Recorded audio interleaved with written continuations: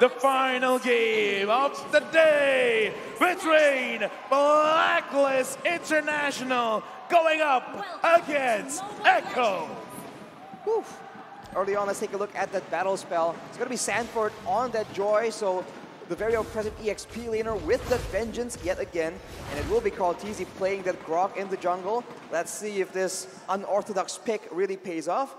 Note though, Edward is going with the sprint, first of all, and Haji has the Impure Rage, so he might just go for something a lot more aggressive. And there we go. Now we gotta confirm it. Now we have to solidify. Benny Cutie is the first player to reach 100 kills in M4, and now Sanji, HP very, very low. Will he die? Oh, he does. Haji draws first blood, and I'm not even sure where that purple buff went, but Sanford looking for more. Bumps into 4 members of Blacklist. A little too early, too soon for comfort. Blacklist now 500 gold ahead. This is a Demon Slayer Grok in the jungle, so you have to question what exactly is the plan. Will he go for damage items and abuse the Grok's passive, or will he go full tank and try and be another counter-engage tool as Wise is just oppressively counter-jungling him? Oh, Appraiser's Wrath set in. Wise already ahead, very low now. Oh my Venus needs to heal. King Wise, oh, there's a Guardian's Barrier. Just lacking enough. 1 HP, Wise walks away. Grandma, look at that 1 HP all across the board. And yeah, you talked about it, Teasy here with the Grok. We're gonna look at his itemization, but I kind of feel like the proper way is to build like maybe at least a BOD to have a lot of armor on yourself, and then possibly for the Eve, a Radiant armor, and then after that, you know what, you can do whatever you want, because now, bottom side of the map, Oheb, as well as Benny Cutie, looks like they're not gonna be too aggressive just yet.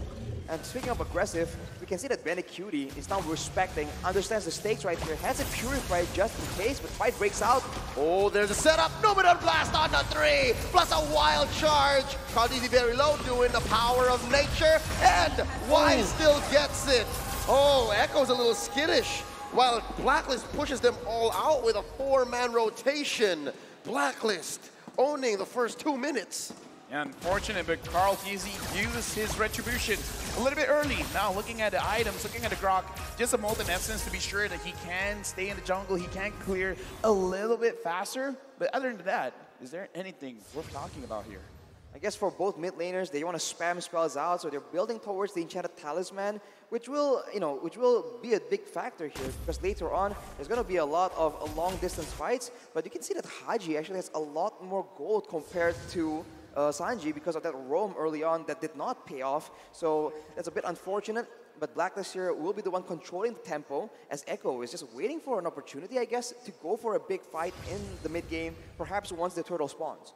Right now, looking at the emblem setup, so far, so good. Nothing too much to report. Sanford here, seeing Wise. Sanford putting pressure onto Haji. But doesn't look like he could commit too much, but Haji now, 50% HP gone. Down here at bottom, Yaoi wants to engage, but none is found. Enough to push them away. Guardian's Barrier set up by Teasy. Benny Cutie laying down the pinwheels. Haji spots him. There's some CC from Wise. Oh my Venus slowing them down. Healing up Haji. Echo knows this is not a good spot to disengage. Blacklist starting the Ube down here in the gold lane. What's Echo to do? Another Guardian's Barrier from Teasy.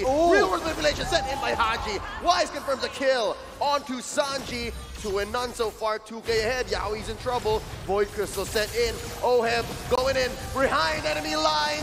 Yaoi gets taken down. Appraiser's Wrath set in by Wise. Sanford trying to get something back here, dancing around these 3 members. Benny Cutie bites us as well. Edward finds his man. Sanford's in trouble. Oh, the humanity. Blacklist has dominated bottom lane and are now going to convert into turtle. Echo just funnel 1 by 1 right here, and Teasy now left alone trying to go against 4 people yet again. Oh, knocked up as well. Forces a wild charge on him. There's a grab by Edward. Can he deal enough damage? The answer gonna be yes. With the help of Haji, Numenor Blast from Yaoi, setting Edward where he needs to be. Wise still on the turtle. Real world manipulation here by Haji. Swiping away, tapping. Get this man down goes Sanji. Sanford does shut down Haji though. Too late. for that turtle shield, and Oh My Venus could not heal Haji. The KDA machine suffers his first death. Excuse me, Kada Machine. Right now, Oh My Venus 007, 100% kill participation. And it's very easy to do that when you're all clumped up together. 5-man. Walk down, make sure we're gonna stay here, and we're not gonna go home empty-handed. Looking at the items now, Oheb already having that Blade of Despair. That's a lot of damage. It's big damn, like Nice likes to say. But Haji has rushed the Ice Queen's wand because he has a bit more mana regeneration from the Impure Wrath emblem. So this is why he went for it. It's a more aggressive choice that allows you to have a lot more crowd control, a lot more damage early on in the game. And you can see that it's paying off. And now Wise is just pushing the advantage again. 3.5k ahead in 5 minutes, that's not easy to achieve, and he's got 4 members on top of him, plus a Numenon Blast, cancelled by Yawi, Appraiser's Wrath, they oblige, flickering on forward, Oheb finds one, but Yawi puts up the bulwark at the right time. Oheb in trouble, Oh My Venus heals him up, Carl DG looking for one, Sanji finishes the job. The ult from the Estes, Oh My Venus, not enough to keep the Filipino sniper alive. Can they punish Carl DZ? Put the Guardian's barrier, Sanji dropping the shadow energies. Carl DZ's gonna fall. Wise takes him down. Edward dancing around Sanford. A lot of damage put on this mid lane tier 1 throughout that skirmish. Unfortunately for Blacklist though, throughout all this chaotic chain of events, Benny Cutie has not been able to secure a single kill as Sanford once again goes in aggressive. Oh, they're not done underneath. Tier 1 in mid. Sanford is threatened with a split. Can Edward get him? Agent Zero wants his man. Sanford a little too fast. Oh, almost triggers the grab there before it timed out. Okay, right now they're being a little bit too aggressive. They're not letting any talking points from any of us. 3.1k gold lead by Blacklist. And I can definitely see right now, looking at how they're moving around, there's a lot of macro plays like, okay, you go here, I go there. We need to secure the turtle. Oh, and we also got to fight. Everyone, make sure you know what you're going to do. But with that being said, Echo, right now it looks like they're being a little bit overwhelmed. Carteezy 0-2 and 0. Sanji 1-3 and 1. Blacklist, they're not waiting. They still want to push. Oh, Sanford, you want to dance? Let's dance. Carl Teasy, push in the... What? That's not going to happen. Not like this, says Haji. That was a close call. I think even Echo wasn't ready for that fight. But wait, look! They were looking for a clapback from behind! Benny Cutie shuts down King Wise. Oh My Venus as well, stunned by the Numenon Blast. And here's the punish. Pops the ult, gets the heal, but Benny Cutie still gets the kill. Carl Easy survives with 1 HP. OM gets a trade. 1 for 2. A little bit of breathing room for Echo, but it's not done. Sanford pops the Vengeance. A little too much damage there. Edward gets the kill. Yawi needs to run here. He can't stay for too long. It's so chaotic, and sometimes the late game marksman can really value from this kind of exchange. But Benny Cutie, we saw that his golden staff was completed at about 7 minutes, so it's quite a bit late. And I think he's not as strong as we would expect him to be. But look at Oheb, so low.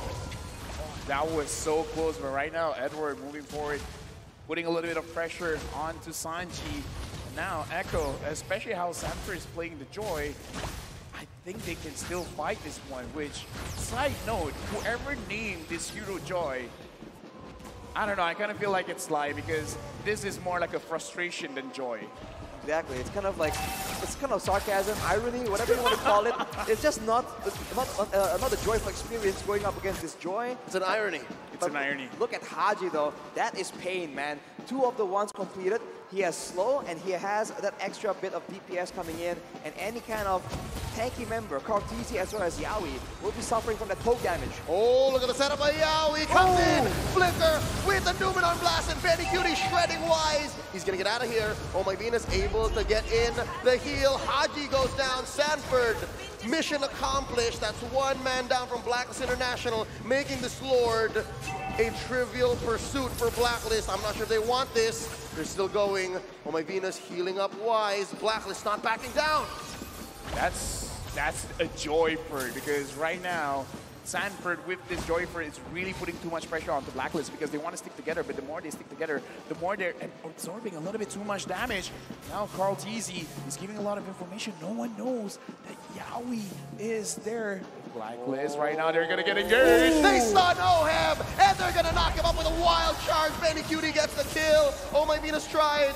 They really did. And now Haji's gonna keep Sanford down. Pops the Vengeance. Another man advantage for Echo. But what do they make of it?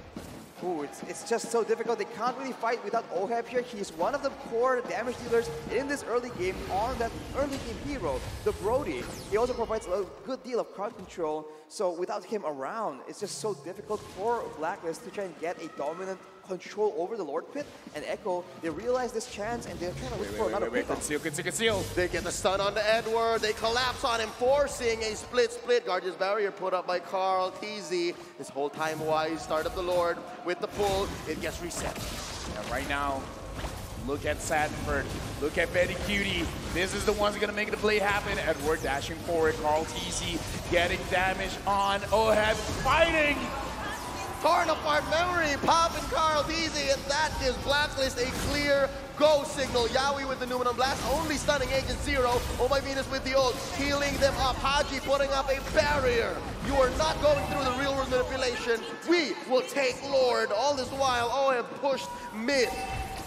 Blacklist wastes no time at all, getting the Lord, getting turrets in the same breath as well. The top side though, that's a huge wave that will take a turret down for Echo. So a silver lining for the Orcas, but they need to find a way to fight in a more reliable fashion. Is it just me, or is Echo always setting up for a split push win? I don't know, man, because right now, Blacklist, it looks like they got to have their cake and eat it too. If Echo is really setting up for this potential split, they gotta make sure that 3 or 4 members can hang on to the entire team of Blacklist that is coming down bottom. Looking like they're putting pressure. Oh, Yaoi's in front. Real revelation set in by Haji, and there's a split already by Edward breaking them up. Yaoi gets pulled in. Lord still swinging away. There's a wild charge, plus a Numenor Blast, but Yaoi already bites it. Appraiser's Wrath. Set Caldeezy down low enough for Oheb to finish him off. That's 3v5. Blacks International slowly but surely marching through this bottom lane inhibitor. Ladies and gentlemen, this is not looking good for Echo. 2 members down, they can see they're gonna try and defend their mid base turret, but Blacklist, they're moving so quick and they might still keep going. Oh no, there's not enough AoE here. Another torn apart memory. Haji pops a real world manipulation. Down goes Sanford. Sanji's gonna fight it as well. Haji takes him down, and Blacklist International is the first Filipino team to confirm a grand finals spot. Right now, looking in the room, looking inside the stage. This, again, the more we look at it, the more possibilities, like, there is a chance back to back champions. Ooh. That will be a chance for Blacklist International to make history if it all plays out like you mentioned, Mafel. But man, it was a tough fight against Echo right here, but they come out on top through all the struggles, through all the adaptations, all the confusion. They eventually still reign supreme on the top in the first part of the Grand Finals.